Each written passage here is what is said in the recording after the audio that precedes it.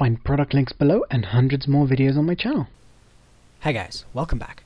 So today I wanted to talk to you about backing up. It is very important and a lot of people don't do it, and some of the people that do it don't do it well enough.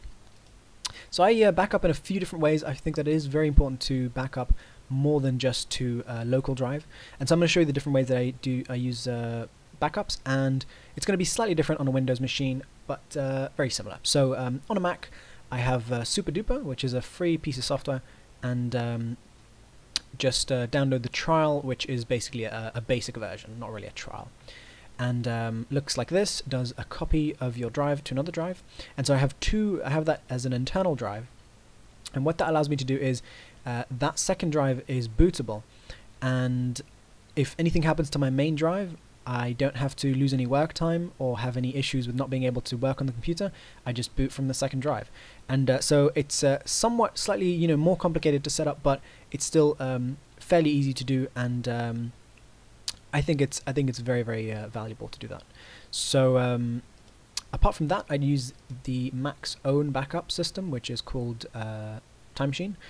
And this also allows you to go back in time and get sort of a history of files, and if you've accidentally deleted a file, you can go back into specific folders pretty easily to find older versions of files and maybe deleted files or whatever. But I don't think I've ever done that. I just have that backing up to a drive that's sitting on my desk, and just as another backup solution.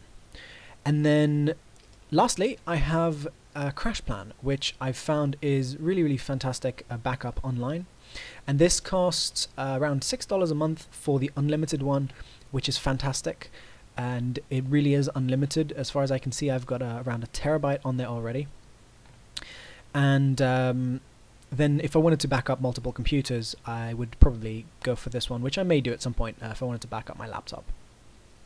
And I used to use LiveDrive, but the software on it was so horrendous that I just stopped using it. It was on multiple machines. It would take up 95% of my CPU constantly. So basically made the computer almost unusable, and it took up tons of RAM, and basically I either had the choice of either backing up or working. And for me, I have to have the backup running the entire time because I've got tons and tons of files that need to continuously go up.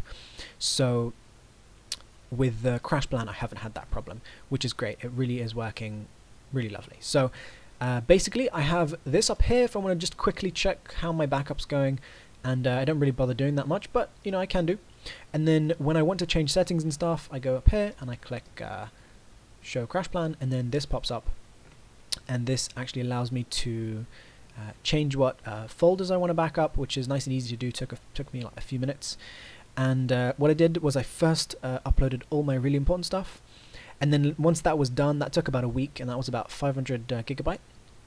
And then now I've set up additional folders, which were slightly less important stuff, a lot of older raw files and stuff that's not anything too important, but that I would still like to back up. And yeah, basically it's showing here how long it's going to take. That is, it's a lot of files. I've got 1.7 terabyte files, so it says it's going to take another 30 days, which is fair enough, and I do have a fairly fast internet connection, and I found this to be fairly accurate. I'm not 100% sure, but seems to work well. And then here, if I want to restore files, pretty easy to do. Select what you want to restore and restore it.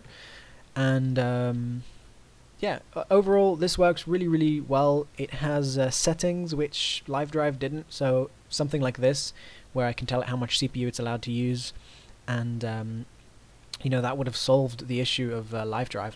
And LiveDrive did work. It did back up my files, but it was I couldn't leave it on to continue backing up, so it was really problematic. Now that's basically it. I haven't really played about with CrashPlan's settings or all this other stuff here. Didn't really find that it was needed. It's just, it has those options if I need them, but really it's just a very simple online backup, and I'm really happy with it so far. So alright guys, thanks for watching. I will have links to everything I've mentioned below. Don't forget to subscribe, and don't forget to check out my other videos, and thanks for watching. I'll see you in the next video.